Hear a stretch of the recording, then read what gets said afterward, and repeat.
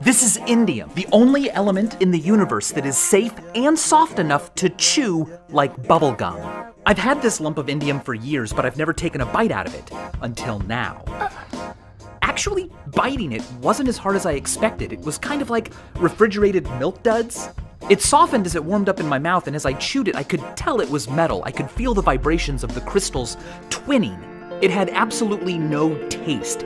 Chewing it was like chewing bubblegum on a freezing cold day. You know, when you breathe in the cold air and the gum gets hard? It was almost softer than that. But it's probably not the best thing for your teeth, so don't do this at home.